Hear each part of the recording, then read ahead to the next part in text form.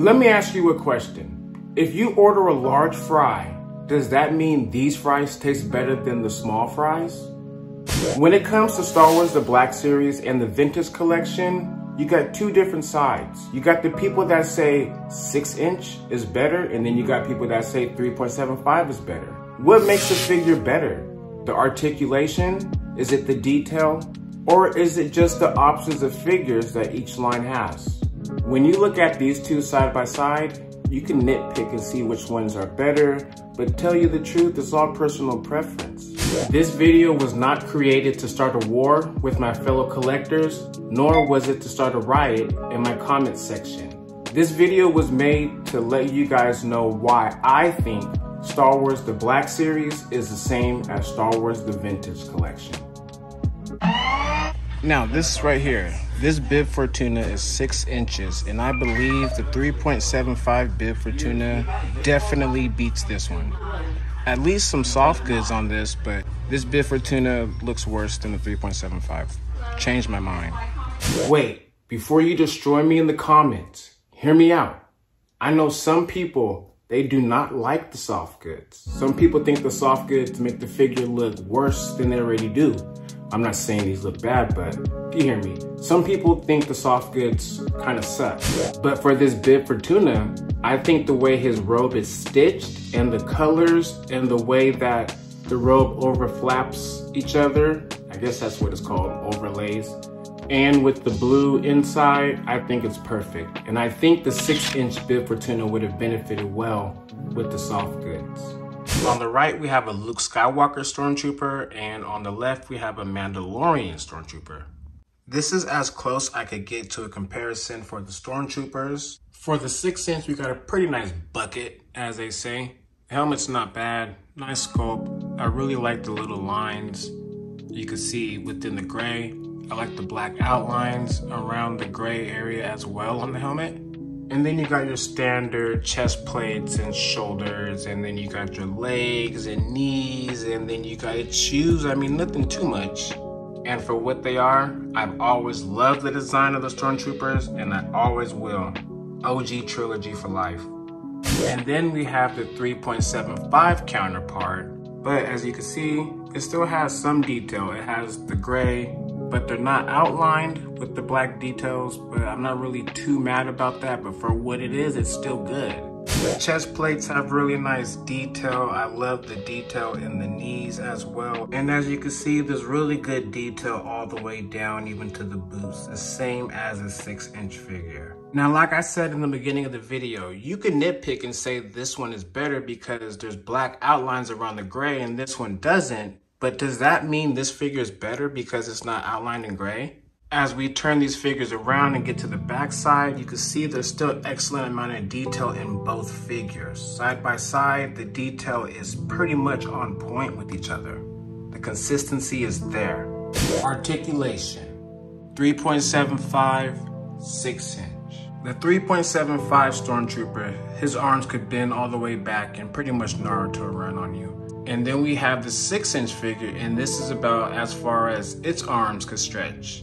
I guess you could say it's more realistic because I guess that's how far humans' arms can stretch. But when you're photographing toys and you want figures to have broken limbs and dead troopers somewhere, yeah, you want the articulation to bend in weird places all the way back.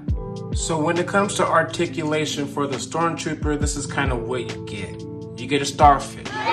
And with the articulation of a 3.75 Stormtrooper, you get a trooper that looks like he's ready to do something.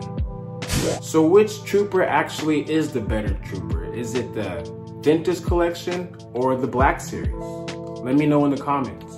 Now, before you say, hey, well, those aren't the same. One's from The Empire Strikes Back and the other's from The Mandalorian. I mean, they're troopers. You guys get the same idea. There's not too much you could do to change them.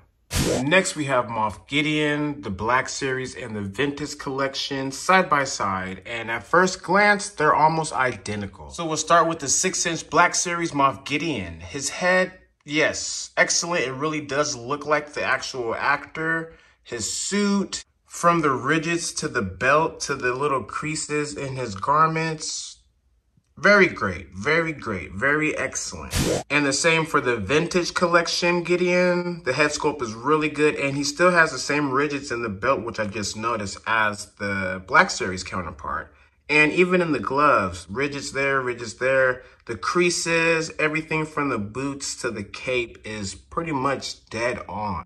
As we look at the vintage collection Gideon, you can see that his left eye is kind of messed up. And the 6-inch, his eyes aren't really too messed up. They're actually pretty accurate. They're pretty even on both sides. And there's actually no errors on this one, in my opinion. And this is when another nitpicking issue comes up. Which one is better, the Black Series or the 3.75?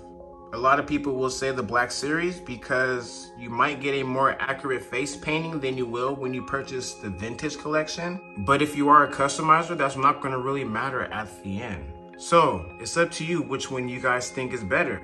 Personal preference. I hope no one got upset with anything said or explained in this video. I just hope you guys see it as my opinion and just that. Now we just go to figure of the year. We got my boy Lando right here.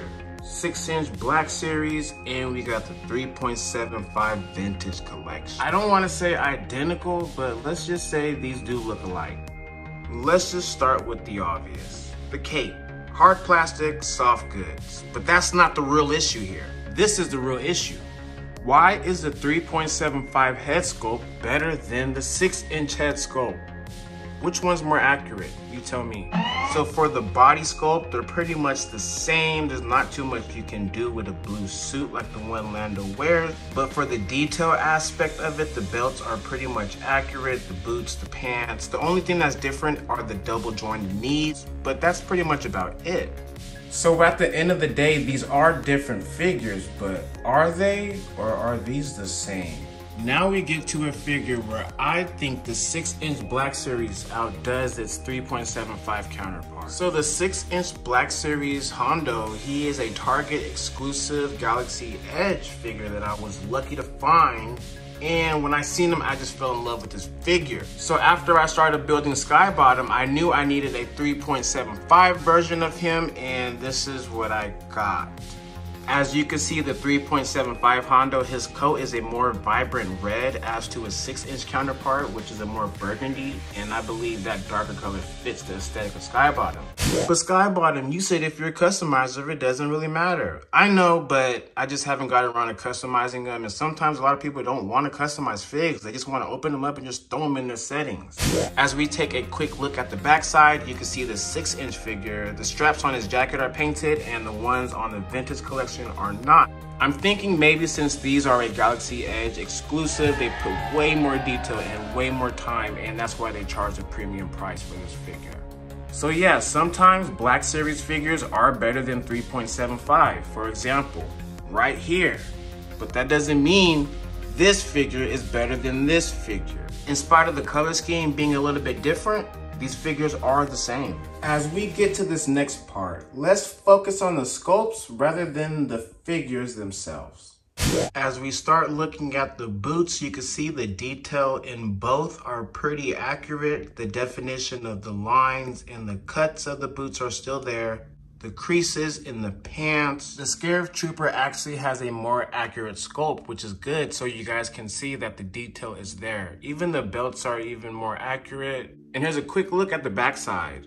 You can see they're pretty much the same or different. Okay, so you might be understanding me a little bit more when I say that these two look the same or pretty much are the same.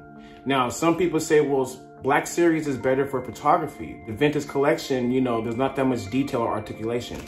Well, I believe that 3.75 figures are better for photography, especially the vintage collection, because it's more affordable to army build. And when you're army building, your photos are gonna look that much more dramatic. Now, don't be too harsh about what I said in this video.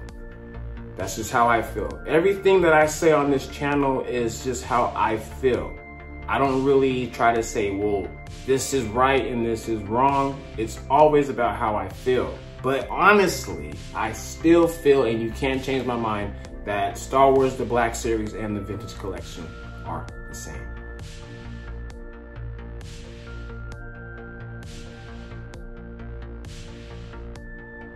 Before you guys go, check out this Lando Mando Commando.